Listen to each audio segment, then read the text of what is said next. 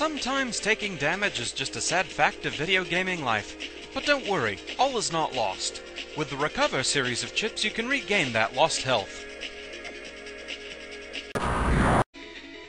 The Recover series of chips is exactly what it says on the label. They're health recovery, no more, no less. When you use one, it stops time and gives you back some health. They come in several flavors. Recover 10, Recover 30,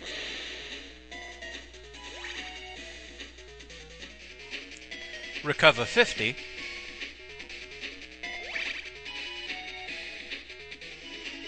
Recover 80,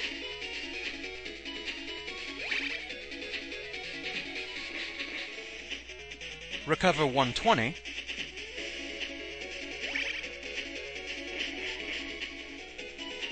Recover 150,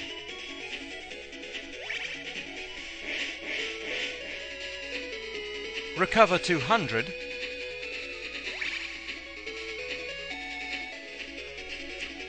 and finally the strongest, Recover 300.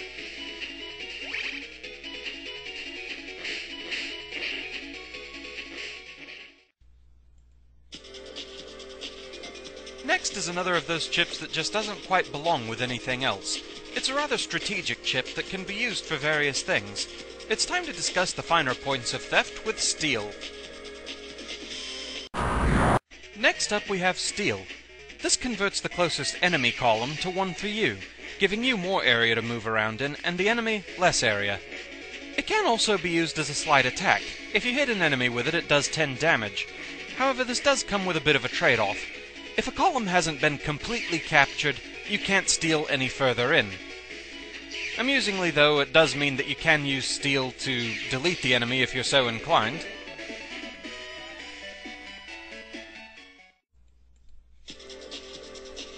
Now if you really want to mess with your opponent, why not call down the ultimate force of chaos?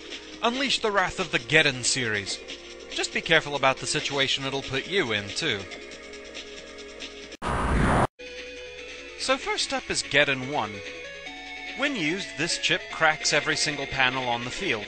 It can be used fairly strategically, though. For instance, limiting ground-based attacks. Just be sure that you don't end up trapping yourself.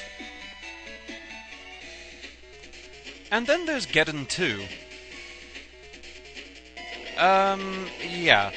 This one destroys any and all unoccupied panels. Which, yeah, it traps the enemy, but it traps you too. I guess it's good if you know your opponent only uses ground-based attacks.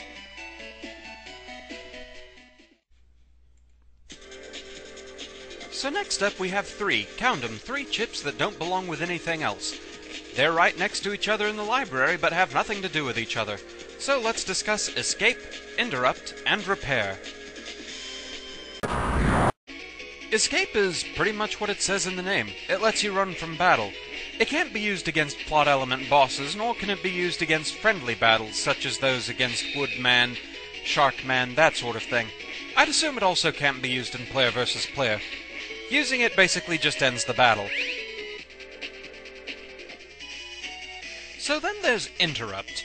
This one's only useful in player versus player. You can't really see visually what it did, but it erased my opponent's battle chips, so that kinda leaves him helpless for a turn. Next up is Repair.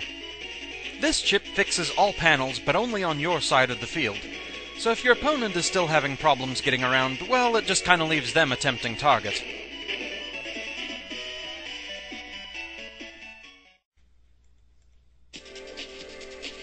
And now back to chips that are actually part of a group.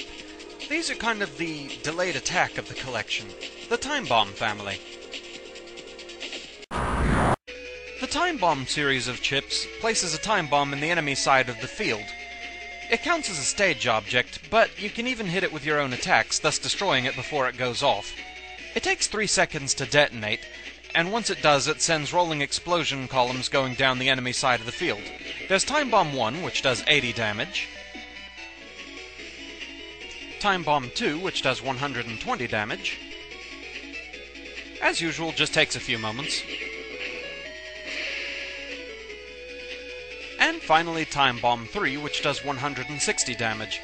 Just be careful nothing destroys it before it gets a chance to go off.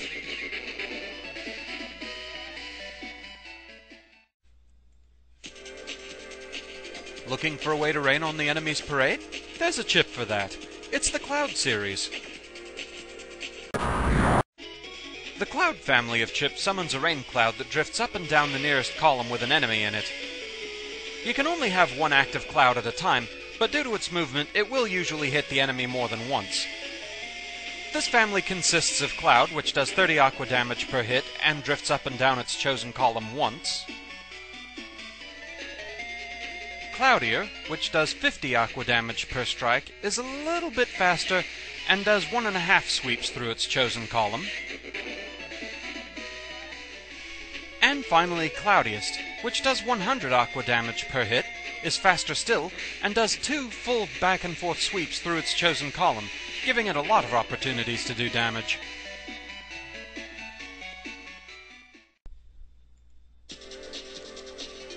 Why let your opponent see all your attacks coming? Try using the Mine series of chips to hide an explosive little surprise for them to find later. The Mine family of chips stops time and randomly buries a landmine on the enemy's side of the field. Once buried, it does damage to the first thing to land on that panel. This family consists of Mine 1, which does 160 damage, Mine 2, which does 180 damage, as soon as he finds it anyway. There it is. And Mine 3, which does 200 damage. You can only have one mine at a time, so no spamming the enemy field.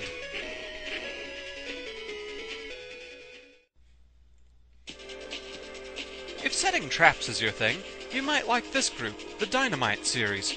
It's great for limiting where your opponent can move, unless they want to catch an explosion. The Dynamite series lets you place a sensor bomb. Depending on its level, this bomb looks in certain directions, and then detonates once something trips the sensor, damaging anything in its line of sight. Dynamite 1 looks straight forward and does 100 damage to anything it can find. Next is Dynamite 2, which searches diagonally up and down and does 120 damage. You can use it in the middle row in order to cover both the top and bottom rows, or you can use it from the top and bottom to maximize its range. And finally there's Dynamite 3, which scans directly up and down and does 150 damage, so it has the least potential range but does the most damage.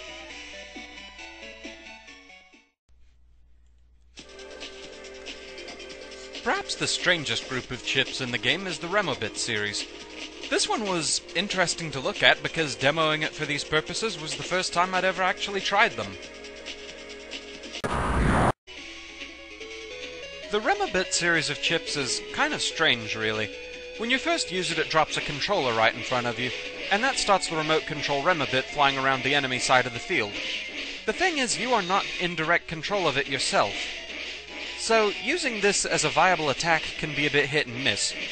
Really, it's more about limiting where the enemy can go. Yes, it will damage the enemy if it happens to zap them, but if it hits an unoccupied panel, it destroys it. Each level of Remobit takes a different path around the enemy field. Remobit 1 does 80 elect damage if it happens to zap an enemy, and it takes a vertical figure 8 pattern around the field. A couple of things to note about Remobit is that if something destroys the controller, it ends the attack early.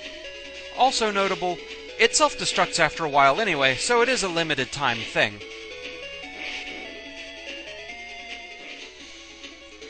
Next up is Remobit 2. This one flies around the enemy side of the field a bit faster than Remobit 1, and also it's in a horizontal figure 8 pattern this time, like an infinity symbol. It does 100 elect damage to anything it happens to zap. Since it goes around faster, the panels have less time to heal, so this one's really good at limiting where the enemy can move.